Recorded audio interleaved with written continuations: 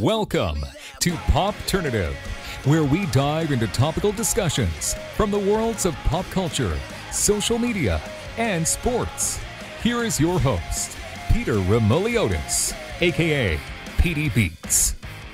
PD Beats here from Popternative, speaking to Kevin Alves about Yellowjackets on Showtime. You also, of course, recognize him as Javi in Netflix's Lock and Key. Welcome back to the show, sir. It's good to see you. Yeah, man, it's really good to see you again. It's been a little bit. It's been a little bit, so it's interesting because, you know, we interviewed you for Lock and Key like the first time you were on the show, and then we did that Instagram Live, and so technically this is like your third time on the show, basically. Yeah, absolutely. So do I have to get you anything? Like you're part of the Three Timers Club. Yeah, this is like it's in the mail, right? Yeah. We'll figure that out. I'm so happy for you. You know, Yellowjackets on Showtime. I love this show so much. So much arc with a lot of characters, specifically with your character. My question for you with Travis is obviously, you know, you read the scripts and you kind of know what's happening a little bit. How far in advance did you know what was to come with this character? That's actually really funny because, you know, a lot of times shows are pretty like quiet about things, and then sometimes they're really open. In this case, first of all, I just have to point out that the EPs and the writers and the creative team on this show has to be my favorite team that I've ever worked with. And Wow. I'll give you my first reason right from the get-go. After I booked the role, I got messages from both the director of episode 2 and then the whole EP team, and they all sat down and wanted to have a Zoom meeting with me. So I got to sit down with, you know, Jonathan, Ashley, Bart, Drew, and then Jamie, and we all sat down, and they were so great because they just turned to me and they said, you know, what are your questions? What do you want to know? This is what you have so far. You have the first script. What do you want to know what's going on? And they really gave us a lot of ownership as actors to decide, because some actors don't want to know what happens, some do. And so I remember what I asked. I had 2 questions. I said, you know, I don't need to know anything that he's going to do in the future, but I'd love to know anything that has happened to him in the past that informs what he's going to do in the future. Of course, because that's going to come through in the work. And so that was a big one. And so we had a small conversation about his past and obviously his relationship with his father and his family dynamics. And then there was one more thing I wanted to know. And I won't give you the answer that they gave me. I'll just give you the question that I asked. Because at this time, I'd only seen scenes from episode 4 and episode 2. Yeah. I'd seen a couple scenes. And so I asked them, I said, okay, you know, I want to create the right arc for this character. So is he a character who is kind of, you know, rude and grungy, but going to be redemptive? Misunderstood. Misunderstood at the moment, or is he a character that is just at the tip of his iceberg of self-destruction? Yeah. And which direction are we going to go with him through the season? Because I didn't want to start too far or too little, depending on what happened and which way we were going. We didn't want to spoon feed the audiences. We wanted to give them a 3-dimensional character that they could grow with or watch, you know, go in another direction. And I was really you know, I was really curious to understand that, and they just did such a great job at helping me understand where Travis was going, so that we could tell as honest of a story of a boy in the 90s. And that's what we have to remember sometimes. I always tell everyone when they ask me about him, because, you know, he is someone that people look at and go, wow, I dislike him so much. And the thing is, I always remind everyone, I'm like, this is a boy in the 90s. He's not in 2021. Am I biased because we're friends in real life that like I don't really like dislike the character that much? Because like I don't think I don't know. Like but like it's funny you say like he's misunderstood. I feel like that's a big one. You know what I mean? He's misunderstood. He doesn't know how to cope. But a lot of the characters that you see that are on like from this plane crash on the team, a lot of them are misunderstood. A lot of them have a lot of layers. Did you notice? When you were kind of making this show, that basically, you know, your character, other characters that are on the team, the layers and the kind of dynamics and the arc of everyone is also like packed, but everyone's different. Like all the characters have kind of different things and different growing kind of paths with their arc. Did you notice that as well?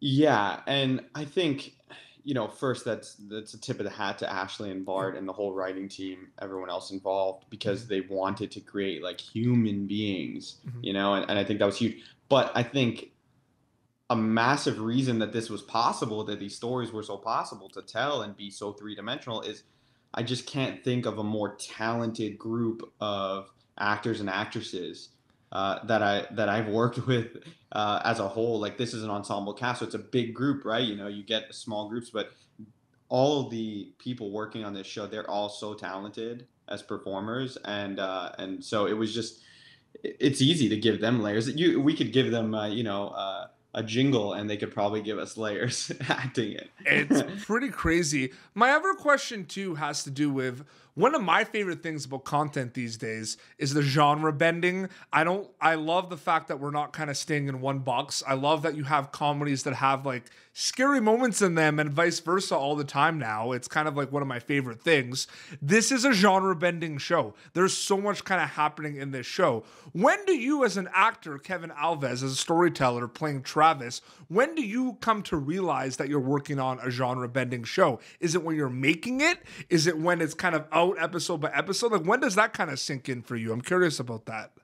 Oh, I'll be honest, I felt it when I read the first pilot. Wow. Oh, it was like I read it and I went, oh, this has got so much happening. Yeah. Like, there's so many layers. Anyone who watches the pilot, I arguably, I think it's one of the best pilots I've ever seen, and I'm in it for about good. 1 second, so it's not biased in that sense. Oh yeah, it's true. It's just watching, yeah. I thought there were so many layers right from the get-go, and but when we're making it, it became real. Like, when we were making it and realizing that it was so, twisted, and that creatively you had directors coming in and moving you into angles that you didn't imagine it happening, and changing the pace of the scene in ways you didn't imagine it happening right away. And that was so beautiful, because it felt like every episode we were finding new genres to go into. Well, it's not spoilers, but it's just like, because it's funny because we talked about it, you know what I mean, and like we strategized this interview time wise because we wanted enough episodes to be out and everything. Yeah. But it's just throwing curveballs. Like, you can't even, like, people have theories and kind of ideas, but like, you watch an episode and you find out things about characters, and then you're like, wait a second, what I thought about before this one, like, that doesn't work anymore. Like after one episode, you know what I mean? Yeah, it's really going. It's hard to do theories for this show. Oh, it's hard. Reading the Reddit forums is the most entertaining thing I've ever done in my life, and I've never gone on Reddit before until this show, because then I got to see all these theories, and it's pretty spectacular to see where people feel like it's going. Yeah. And where we know it's going, and so that's super fun. I was really happy that we got to do this interview now, because first of all, season 2, let's go. Congratulations, man. That's awesome. You're strategic about that. You also like postponed our live to wait for Lock and Key's announcement for season 2 as well. Yeah, it's too good. So season 2, let's go. You're a very strategic person with stuff. I know it's amazing, man. I admire it. Seriously. Thank you. I hope I was strategic in getting to work on this show too, because it's doing pretty. It's funny, we said it before, like, obviously mutual friend of ours is Jesse Camacho, played Doug Brazel in Lock and Key, but most importantly is, the host and creator of the Jesse Camacho show, starring Jesse Camacho, which you have reoccurred on, one of the greatest new shows on TV. He told me about, they can't say anything, right? Like, but he's like, I think Kevin might have booked something. I'm not sure, but I think he might have booked something pretty cool that you're going to want to, you're probably going to interview him again soon. And it's kind of, it excites me because, one, you're my friend, so I become happy for you, right? Naturally. But then it's like, what is it? Like what is it? Yeah, and thank you so much. And honestly, likewise, like, seeing how much Popternative's grown, and since the first time that we got to talk, and till now, it's pretty cool. And it's awesome to see good things happening and good people. I really appreciate it, man. No, it's so cool. It's just... Also, can we just talk, maybe because it's the 90s, can we talk about like how good Yellowjackets looks? Like, cinematography-wise, man? Like, it's unreal. Well, yeah, we had we had Kim and Trevor as our DOPs, and they got to alternate episodes, and I was in awe watching them set things up all the time. And just like, you're doing a scene and that things are set up really cool, and then whenever I got to actually go back, especially in episode 9, I got to go and see quite a bit of, like, as the season got later, we got to just see a little bit more, and I got to see some of the stuff that we were doing in the tent, and I was just like, whoa, this is what it actually looks like after it goes through the filters and everything. They were so creative and really congruent all the way through the season. Like, they worked together, I think, really well to create 100%. Something that looked the same. So I do have a storyline kind of question for you. Again, no spoilers, but I'm just curious about it. So plane crash, obviously, a lot of people that are like watching this interview right now, though, like, they watch Yellowjackets, because I did an interview with Jane Widdop, which you actually facilitated and recommended me talking to her, which was awesome. But like, people kept asking me, like, are there any more Yellowjackets interviews coming? Like, people are loving it right now. So it's not a spoiler, but more like, they're in a very vulnerable state of mind, everyone, from that plane crash right now. Everyone's very hypersensitive. A lot of people don't really know what's going on. They're trying to kind of figure out their different roles in this little kind of village that they have to be part of right now. You know what I mean? What do you kind of think about the relationships and the tensions between all the people kind of on this plane, like from this plane crash, in terms of, little things will set certain characters off. Certain kind of things that might not seem that they're a big deal are going to be a big deal. Like, does that kind of come to play as well? Like, how hypersensitive instantly everyone becomes that's part of this kind of storyline of the show?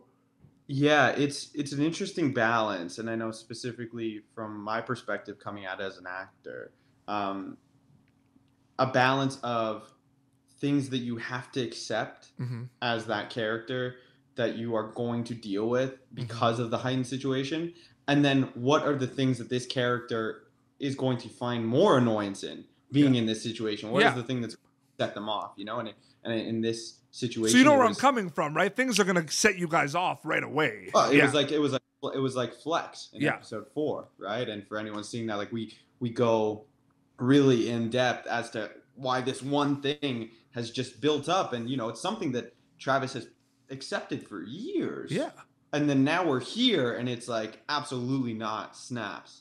And so there's each character definitely had their own thing that they had to boiling points set off. What was their boiling point, their breaking point? And so I think you see that in a lot of different characters. Everyone kind of has their own thing. I think we have this one with between Mari and Jackie at one point, and you have Jane's just came through, and just there's so many different places. But it is interesting because all these characters are in a community that, like you just said, and I love the word you use, they have to be a part of this community. Almost. There's no choice. It is survival. It isn't like, hey, we're all at summer camp. No, this is, you can't leave. You have nowhere to go.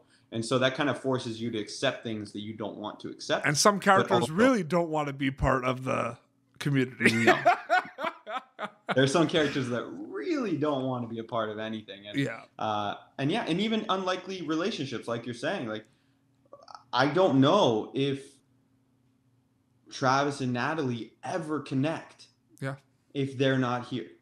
And that's something that, and look at that, 25 years in the future, we see that connection. But I feel like they both kind of have commonalities with, like, the hidden demons a little bit. They both, do you know what I mean by that a little bit? Yeah. And I think, honestly, you think about episode 4, and if they're not put in that situation where they're together and only together, who knows if they ever feel vulnerable enough to open up about those kinds of things. So it's just been really beautiful to see how this story overall has created situations in which people form relationships because it's all they have. Absolutely. You're obviously in a show now that obviously, your scenes and your storyline are part of a flashback. Flashbacks have been used all the time in a lot of shows. It's obviously very prominent in this show. I'm just curious, kind of as an actor and a storyteller, you would bring it up about Yellowjackets. What do you kind of think about how the flashback is being used in TV and film these days? Sometimes it is used just horrifically, but in this, some genres and some shows, including ours, I feel adds so much more layer to a character Mm-hmm. because of it. And I think great storytelling can happen with flashbacks. And I think a huge, um, a huge way to see that in our show is look at Shauna. Yeah. And and Shauna, the way Melanie carries herself, um, is spectacular. But if we don't see what she's been going through, we don't understand why she's acting the way That's a she's great acting. storyline. That whole, So that yeah. storyline, it's really interesting to see how she's growing as a person and continuing. 100%. It Yeah. do you have like beside I don't know, I mean they're all great, right? But like besides, the Travis Natalie, like do you have a storyline that you're really enjoying on the show compared to others, or Oh, it's all good? I'm absolutely addicted to all of them. Yeah. Like absolutely. I just even when we were just reading them, forget when I'm watching them. And it's been a totally new experience watching them, which has been really spectacular. And even with Natalie and Travis, for instance, I spent 6 months really liking the character I was playing, like Yeah. in the sense of like, because I was trying to be as honest as I could to his demons and his story and championing him, because as an actor you have to champion their decision making and justify that. And so I spent 6 months championing this person, and then now watching it, I'm a viewer, and it's a totally different experience. I think episode 2, I'm watching going, what the heck are you doing? I'm I'm watching just absolutely infuriated with people. So it's definitely been a beautiful experience to just see such talented performers put together a story, but now have a totally different point of view watching the show. I have a completely different point of view as a viewer now. Do you think there's still an overall misconception in the entertainment industry that like people, because sometimes it's voluntary or sometimes it's not voluntary, like they just don't have time or access to it. But is there a misconception that people like get to watch their stuff? Because I'm noticing more and more now that like I always have to check before I do interviews, because like you can't assume anymore, I feel like. No, I think it's a personal choice with a production or with an actor as well. There are some actors that don't want to watch their footage at all because they want to just have that experience. And so, for me, I'm trying to learn as much as I can. So I've been really eager to watch everything because I just want to keep growing and keep growing. That's interesting. Using it kind of absolutely as like a training almost too. I believe that I'm at the tip. I'm at the tip of what I want to be working on and continuously working on. And this show has really helped me continue to grow as a performer. And working with the directors that we got to work with was amazing experience for me. And I trying to do the best job that I possibly can. And to bring that going into future seasons, I think it's really important that I want to watch and try and continuously find ways to bring more depth and more understanding to this character. Absolutely. Before we wrap up, obviously we do have to acknowledge Lock and Key, Javi on Lock and Key. Season 2 dropped recently. What was that like in terms of when it finally came out? Because I know that was a long time coming. I know you guys shot that and everything, and then you're kind of playing the waiting game in terms of when they're going to announce it. And so I'm just curious, that my question for that is like, what did it feel like when it was finally out there and people kind of knew what happened with all your characters for that show?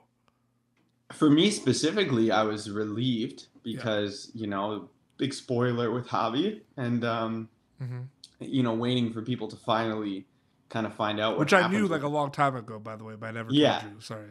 Yeah, of course. So there was that I was really eager just for everyone to find out. But I think the bigger part was we were so lucky to work safely in the pandemic. And so we kind of got to really bond through that time. And so just getting to see that work finally come to fruition, and it was you recurred on a new talk show. Yeah, I recurred on a new talk show with Jessica Macho, on set with Jessica Macho, hosted by Jessica Macho, and trying to get Griffin Gluck to be a musical guest every week. So good. But it was a lot of fun, and and that whole cast on Lock and Key is spectacular. So it was so nice to bring the experience of Lock and Key to Yellowjackets. Yeah, and continuously. Again, I really do believe it's all about growing, but I really think everyone. Spoiler. I just finished watching 7 to 10 yesterday. But why do you gotta do that though? Like why do you gotta do that to me right now? I just finished it, and oh man, and like I needed to. Once I heard Melanie and watched it, I was like, oh my goodness, I need to know what happens. See, it's funny because there were some shows that I got screeners for. Yellowjackets is not one of them because I have to wait I have to wait every week. But there's a lot of shows that I've gotten screeners before, and I'm interviewing like the person who's on the show, and they haven't seen it at all, and they're like losing their minds because I've seen all 10 episodes. They're like, what? Yeah, no, I've been so fortunate to get to see this. I'm just impatient, so I've been bugging people. And so we finally got to see it, and I really I'm so excited for everyone to see what's coming. Like I'm so excited, and you know, for everyone who hasn't got to see it yet, the episode that we just aired was with Billy Woodruff, who directed Honey, and Billy is awesome, and I love this episode so much. So I can't wait for. I'm just excited that everyone's finally getting to watch this one. But there's just there's 4 more episodes of just spectacular stuff coming. I'm so excited, Kevin. I wanted to thank you so much for coming back on the show. And seriously, man, I'm really happy for you, man. It's awesome to see. Seriously. Nah, I really appreciate it. I'm happy for you too, and yeah, I just I'm very excited for everyone to see this, and then we'll be back season 2. Yeah, which is amazing. People can follow you. You're on Twitter and Instagram, right? They could. I'm on the Twitter and Instagram. Haven't quite hopped on the TikTok train yet, but we're on the way. Absolutely. Well, this has been Popternative, youtube.com/Popternative for previous episodes. You can be, of course, able to catch Kevin Alves as Travis in Showtime's Yellowjackets. Until next time, this is Kevin and PD Beats signing off. Thank you for tuning in to Popternative. Make sure to check out our past episodes of Popternative on YouTube. Be sure to like Popternative on Facebook and follow us on Twitter. This has been an Autograph Communications production.